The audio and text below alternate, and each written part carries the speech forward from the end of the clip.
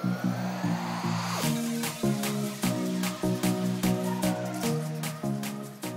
everybody, welcome back to Tour Validated. Kris McCormack, joined with DJ Lantz, and today we have a special guest with Kenton Oats. He's the PGA Tour rep for Ping Golf, and kind of someplace cool today. But before we dive into this, make sure to give us a like, subscribe, and we'll jump into this special place that we're at, and this is the Ping Tour Truck.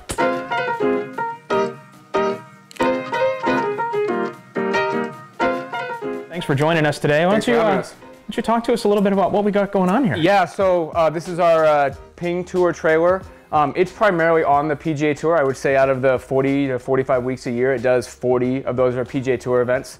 We'll do college and LPGA Tour as well out of this. And this is basically Ping rolling a semi truck that rolls this trailer around, and it can do anything it can do over there can be done in here, which is pretty crazy to think about when you think how big Ping is, and then we've condensed it into a 40-foot trailer. The trailer was designed with the idea of Works, our Ping Works was our model. We wanted to make our players who've been in Works and with us since they were 10 and 12, coming in as juniors, feel the same way and feel the process was somewhat similar if they came in and worked on a tour event. So the whole idea was to make it flow just like Works does. So this is where we would do our putters and our irons. So any kind of steel shafted product's going to be done here. These drawers are, like you said, this, you know, just kids in a candy store stuff for golf. I mean, that's Nippon and KBS. A familiar name there. There's your dynamic gold.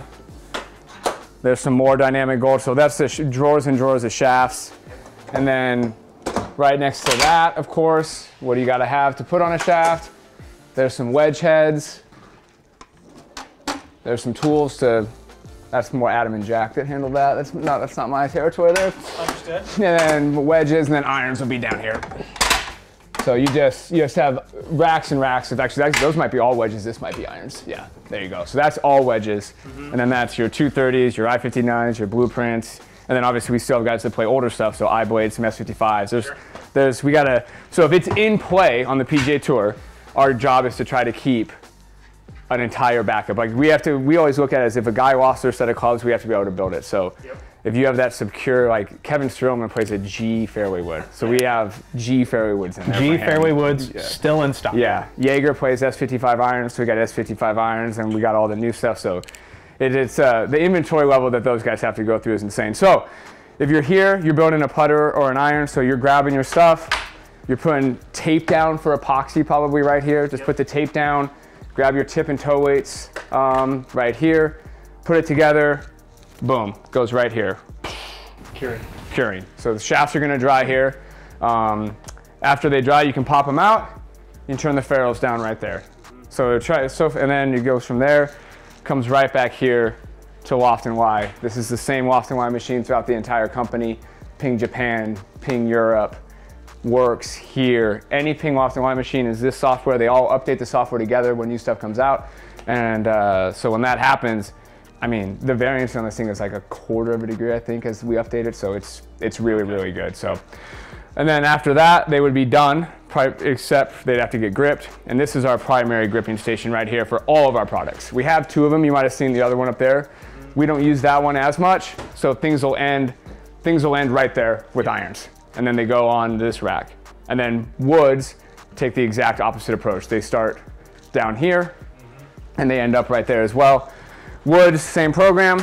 This is actually a little more, I think the graphite shaft drawers are a little more fun than the steel. Sure. Like, I mean, because you think about that, that's like, I don't know, 50 grand. I don't. Yeah. You don't even know what that is. These are the real deals. These are. These aren't the ones. No, they are all the real deals. It's just, I mean, like you look on, like if you go on like eBay once, you're like, oh, this is, okay, that's $350. Yeah. Like, how's that? And you're just used to seeing them a full drawer full. You're like, oh, really? I'll make 3 of them in like a Tuesday. Yeah. You're right. New graphite design CQ right in there already. I think ready that's to go. Softer. I think that's a softer part from them. Yeah, little mid-launch spin. Little more launch and spin. And then your Mitsubishi stuff. I think they just came out with that on tour. I think that 1K blue. Yep. So that stuff's always changing. So you're always trying to keep up with that. Yeah. And the reps do a great job of informing us with that. Yep. So then this would be the heads. So this is our brand new 430 stuff loaded on that. Yep. You know, I'm curious, you have players on your staff like Tony Finau, Viktor Hovland, very relaxed guys. does that transition into this truck? Do you see that personality flip a little where you're like, they're a little more high maintenance in here than you might see probably on the course? That's a great question. Both those guys, like, I mean, Tony Finau and Viktor are both very relaxed. Yeah. Tony, so Jack, who works with Adam in the trailer, he puts together a spreadsheet of all the clubs we build for every player. Yeah. And that's just variant. And I think a lot of it's personality. I think the amount that players tinker is a lot based on how they operate, right? Right. Sure. We built Tony Finau 5 clubs on this trailer last year. 5 clubs of the year. See, I would have bet the over on that, but based on his personality, I just was curious if that carried over the way he would perceive. He just seems like he's like, this thing works, I'm gonna keep playing it. Yeah, I'm just gonna game it. Yeah. It's not broke, don't fix it. And Tony will always tell me, like, the new driver comes out and he's like, it has to be better. Like, if Ty goes to the gamer, which I get. Like, Ty goes to the gamer because you've hit it at Augusta on number 8 3 times, and you know the shot. There's confidence in that. So, yeah, 5 clubs for Tony. Victor will test much more. Okay. Different, still laid back, but Victor's very much. I wouldn't say he's a tinkerer, but he works in the numbers on his golf swing a lot. So when you're into those numbers so much, like, they're gonna vary. Right. And when those vary and they're off, and you feel like you're swinging good, he's gonna come to us. So we build Victor a little bit more, and then some people we build a lot of clubs for, and that's just a part of their process. Yep. I mean, that begs the question, and if you can disclose, biggest gearhead and tinkerer that you guys have on staff. We have a few. I'm just trying to think. Taylor Moore tests a lot of stuff. Okay. MJ DeFoo tests a lot of stuff. One of our rookies, we learned that in Napa. We built him like 26 things. And I was like, okay, Wow. 5 times Tony, perfect. Hello. Exactly.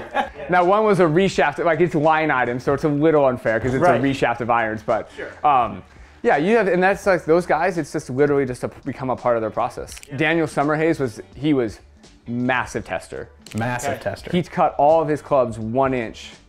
The Tuesday of I wasn't on the truck at this time, but he cut all of his clubs 1 inch either Monday or Tuesday of the U.S. Open at Chambers Bay. Wow. Driver to putter, 1 inch cut. Everything. Across the board. Yeah. Full bag, 1 inch cut. What do you do when a request comes in like that? They're like, something ridiculous, like, this doesn't make sense. I don't know where you read this. You talk it through. Are you like, let's sit down in this nice couched area? Yes, sometimes you do, and you have to be like. And we just need to talk through this. Yeah, you just have to, like, explain your side of it. And be like, listen, these are the things that could happen. Check, check, check, check. And now, if you want to, then they're the boss. Right. Yeah. Because Summerhays is the one that told me this. It's a line from, I forget what movie, but he's like, hey, Kenton, he wanted to go really upright. And I'm like, Daniel, I don't know, man. I was my rookie year on tour. Yeah. If I was now where I was, I probably would have not done it. Right. But I was like, I don't know, Daniel. And he's like, listen, KO. He's like, the boss isn't always right, but the boss is always the boss. So I always remember that. I was like, okay, these are your clubs. Yeah, you're not wrong. Yep.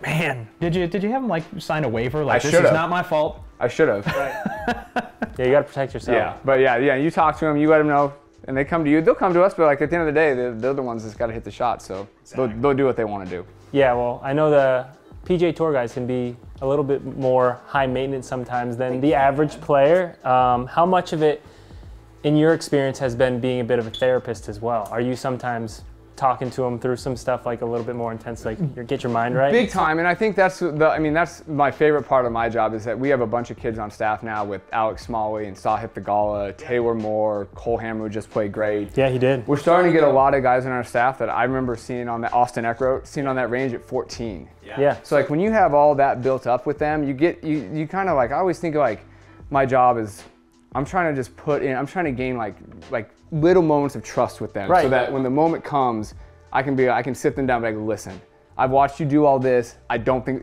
that's what you're trying to be able to earn that trust so that when you have a moment where you want to say something, they're going to listen to you and not just kick you off to the side. And sometimes those wins probably come from saying, you know what, that product right there fits you better for what you're looking for than this brand new one. It does. And they're like, okay, he's not just trying to push the new stuff in my hands. He wants me to play good. Yeah, and that's ultimately your goal. That's our goal. I mean, our team here, our goal is we want those guys to play their best. It's on the hat, it's everywhere, it's play your best. It doesn't matter.